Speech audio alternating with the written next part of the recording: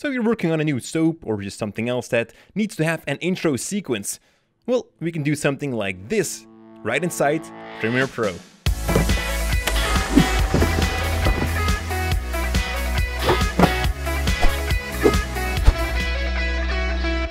Hey, what's up guys? It's Jordy here again for Cinecom.net. And yeah, me and Kim, we are working on this new soap series. We don't know what it will be about yet, but we decided to start with the intro sequence and see how it will go from there. You know, originally we wanted to go for something more like this, but you know, since it's such an internet hype already, you know, it wouldn't be original. Kim turns herself around, and at this point here, we're going to freeze the time and we're going to cut her out so that she comes loose from the background and have kind of a little motion into it so that there's more dynamic and have her name pop up. And we're also going to work with the colors so that there's difference between the background color and the front color. As well, we're going to create this line around her, which creates some more of that cartoonish or that cutout feeling. So let's say at this point right here, we want the video to stop. So what I'm going to do is I'm just going to cut right here. There we go. And I'm going to right click on a piece that has to be still right now. And I'm going to go to frame hold options. Click on that. And for the frame hold, make sure that it's checked. You want to select in point, then just press OK, and now the video is still from that point. Now, since we're going to need her and the background separate, we're going to make a duplication of this layer right here. Just hold down your Alt key and drag that clip to channel number 2, and that will make a duplication of that. Now, with that top clip selected, head over to your effects controls, opacity, and from here we're going to take the mask tool to actually cut her out. Now, to work a bit more precise, I'm going to zoom in as well on the video. Let's just make that 200% and just scroll to the point where we're going to start. That is somewhere here in the bottom. Now what you want to do with your mask is always create curves so that you will avoid those hard intersections. So let me just show you that. Right here we're going to follow the arm. Now it's not that important that it's so precise, but you do want to add like this very minimum curve to it, like so. And so we're just going to follow the whole thing here and just mask her out. Now this is a process that takes a bit. If you're more familiar with Photoshop, you can also do the same thing there. And then just export it as a PNG file and import that again inside Premiere Pro. But make sure that you have the correct frame selected, of course. There we go, and we are round. Just make sure to close your path, and now the mask is completed. And you're probably thinking now, wow, that guy can work pretty fast. Well, yeah, that's a technique I'm going to learn you in a different video. But it ain't easy. It's years of practice. Or you can also just learn how to use the rate stretch tool. So inside your mask options right here, I'm going to decrease the feather because that's not something that we want to have.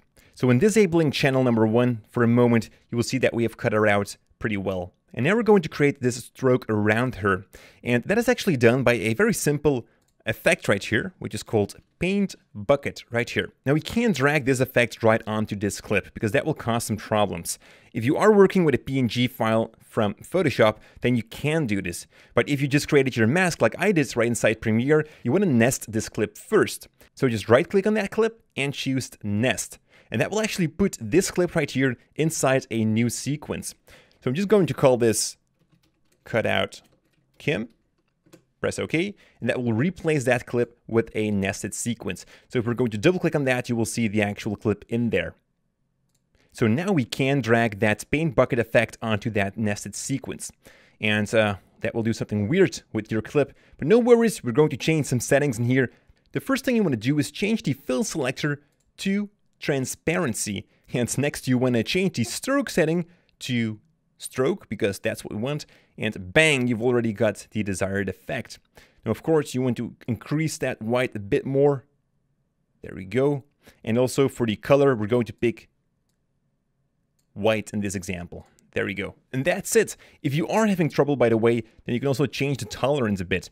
You will see if it's too low, then your stroke will kind of disappear. Also, if you are noticing flickering during your shot, and we're going to see that definitely when we're going to animate that, you might want to increase the tolerance as well. So let's do that. Close your paint bucket and head over to your motion settings.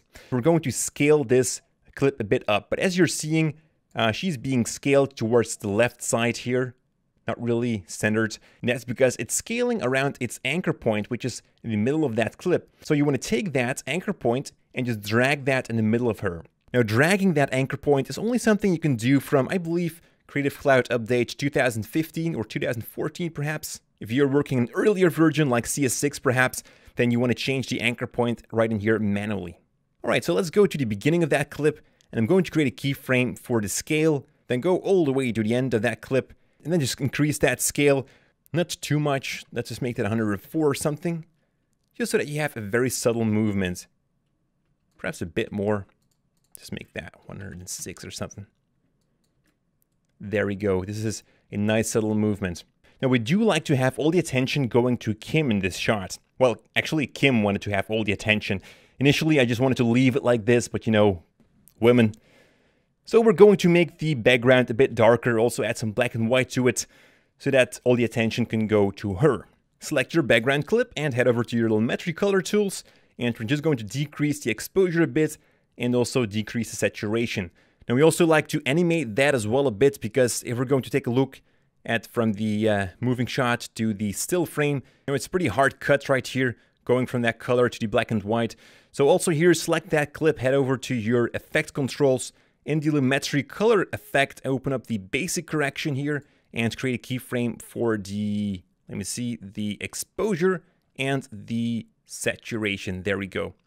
Now this is the ending position that we're creating right here. So we're going to head back in time, and here we're just going to reset that value. We're just clicking on that button, and that will create a keyframe for the default value. So now we have it slightly animated.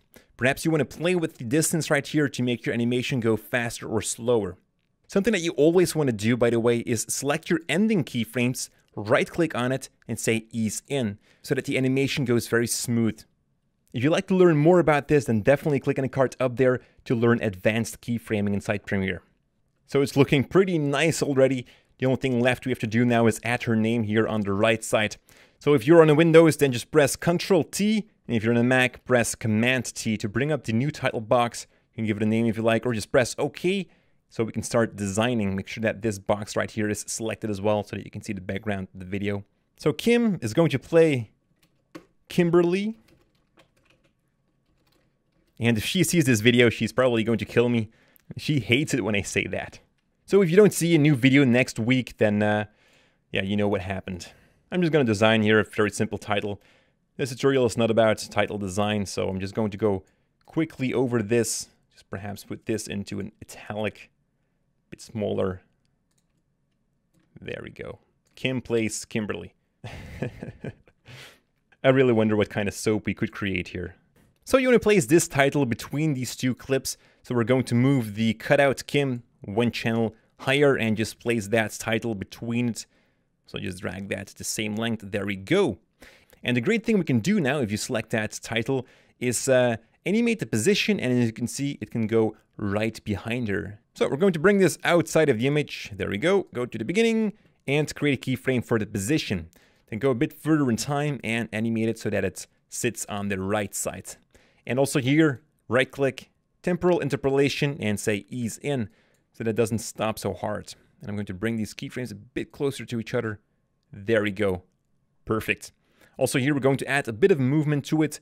I'm going to add some scale motion. So we just create a keyframe for the scale, 100%, and just increase that a tiny bit. There we go. So that there's just some movement into it. Isn't this looking nice? And there's one last thing that I want to do, and that is add some motion blur to it. In your effects controls, search for directional blur, drag that onto it, and we're going to add some blurriness to it in the 90-degree angle right here. I'm just going to go quickly over this because if you'd like to see a tutorial more in depth on how to create motion blur inside Premiere Pro, then again, click on the card up there. So you want to keyframe the blur length on the ending where it stops. It's 0. Make sure to create a keyframe for that. And a bit back, we're going to add some blurriness to it. So it starts with blurriness at 15, and when the title sits still, you know, there is no blurriness anymore. So right now we have some motion blur. So there we go, guys. This right here is the amazing intro sequence for your next soap series. If you have any more questions, just pop them in the comments below. You can also find a link in the description to where you can download this project file. And make sure to thumbs up this video if you like it. Also share it with your friends, share it on the internet. That helps me a lot. But most importantly, stay creative.